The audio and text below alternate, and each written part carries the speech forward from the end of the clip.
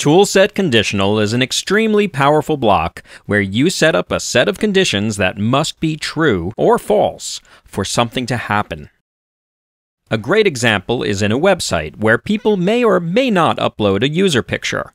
When you go to show all the users, you don't want blank space to show, so you set up a condition.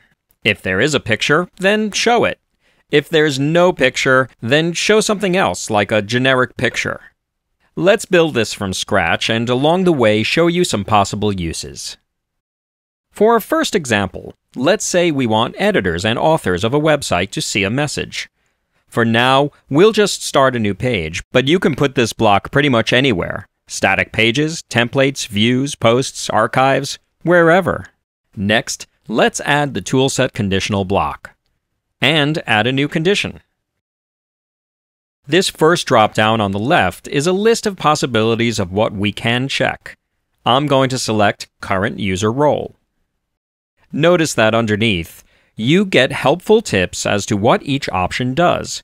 In this case, it says that the field returns the role slug of the logged-in user. On the right, since we know what roles we want to check for, we'll select Other Role. And the value we'll put in is Editor. We also want to check for authors, so we see a plus symbol over here. Let's select it and add another condition. Again, we're checking the current user role. If it's equal to the value of author. Now over to the left, we see this and/or. Right now, the current logged-in user would have to be an editor and author, which is impossible. So this would never give a true answer. Instead, let's switch this to or. Now, if the logged-in user is either an editor or an author, in either case, it would be true. Okay, let's hit apply. And now we have what is basically a container block. But whatever is in this container will only run if the conditions we set are true. Notice there's even a helper on the right-hand panel which reminds us of what conditions were set. Okay, let's add a little text here.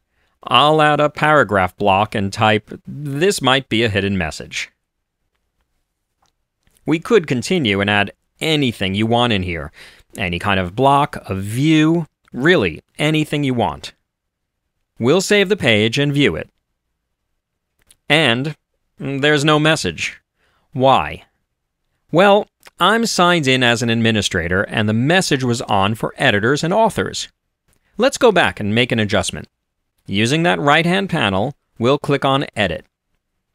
Everything is exactly as we set it, but let's flip it around.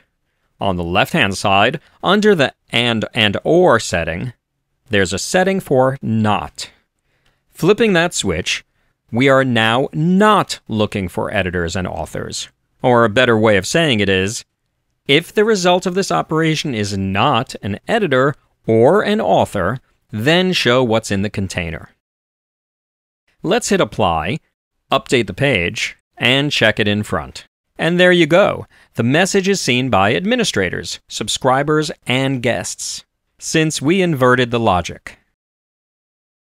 While putting together a website, you might wish to test for empty fields, especially when users input their own data, and they may or may not have filled everything out.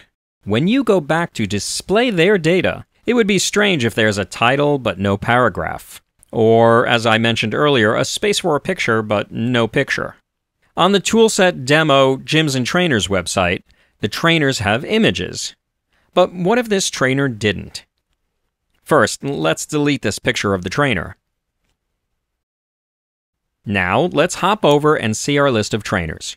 And, as we expect, this one is missing a picture, and it looks really bad. So, let's make it nicer. We'll jump over to the archive that displays the trainers, and we find this current image block.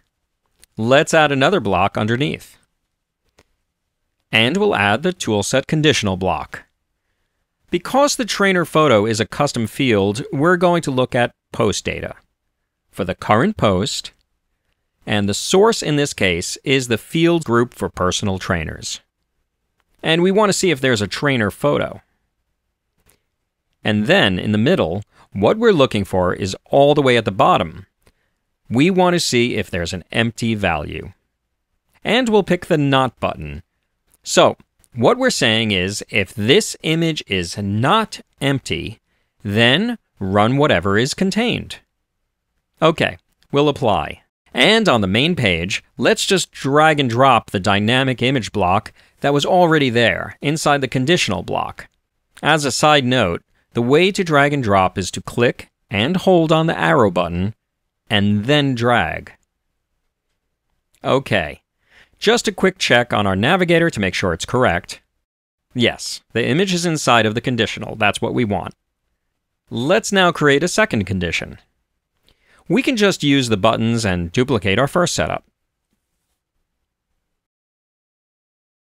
And now we'll go in and switch off the Not button. This time, we actually want to see if this field is empty. And if it is, we'll put a different picture there. So let's hit Apply. Back on the main screen, in our new conditions container, let's change this to a static image. And let's pick the big G symbol as a generic picture for this site. Okay, let's save this and see what it looks like. And it's working. Anytime a user didn't upload a picture, the site won't look broken.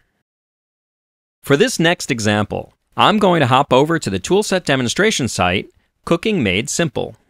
So right now, there's a taxonomy for each post. In this case, it says Beginner. But wouldn't it be great to be able to check for taxonomy and display something different for each? Maybe for beginners, we want to display an ad for a special class or a coupon offering. I'm going to go into the content template for recipes. If I click on the word beginner here, we see on the side panel that this is a post taxonomy called levels of difficulty. So that's what we're going to look for, even if it wasn't displayed on this post. I'll add a Toolset Condition block and raise it to the top of the page. Adding a new condition, we want the post data for the current post, and now we're looking for the post's taxonomies. Here it is, which contextually opens up to levels of difficulty, which is what we want. It even reminds us underneath that we'll be using slugs. In the middle dropdown, we want it to contain a static value. And we'll type in the value we're looking for. In this case, the slug is called Beginner. And hit Apply. Now, we could go make a fancy Photoshop picture, but for now, I'll just use the Toolset button block. And in it, I'll write Limited Offer, 50% off of beginner classes. Now, of course, we'd add a link here to a page with our offering, but I'll skip that for now. I can't help myself. Let's quickly style the background color to be red. Okay, we'll save everything and look on the front of the site. And there it is. We could work on it further, like playing with its position, but moving on for now. If I go to a more advanced lesson, you see, it's not there, which is good, because why would we offer beginner classes to an advanced chef? If you want, you could put a different conditional here, selling classes to advanced chefs. Let's go back into the conditional to show you something else that's very cool. Dates. I'll add another condition. Choose Date function. We'll check if today is less than or equal to another date function of a custom date. And I'll type in a date that's 2 weeks from now and hit Apply. So to us, this banner button is displayed, but it's a limited time offer and will be automatically removed in 2 weeks. Another way to do this is with the Toolset countdown block, but I wanted to show you how it would work with a Toolset Conditional. Wrapping this up, I just want to pop into the conditions screen one more time to show you around a bit more. Looking at our first dropdown, you can search by static values, user IDs, and even custom functions and shortcodes. And you might have noticed earlier, but when you hit the plus button to add more conditions, you have the option for groups of conditions. This is a really powerful feature for when you need it. Lastly, on the upper right is an Advanced tab. This is for you programmers out there who want to do it all by hand. Okay, that wraps it up. Conditions brings you a lot of power that can add tons of logic to your websites.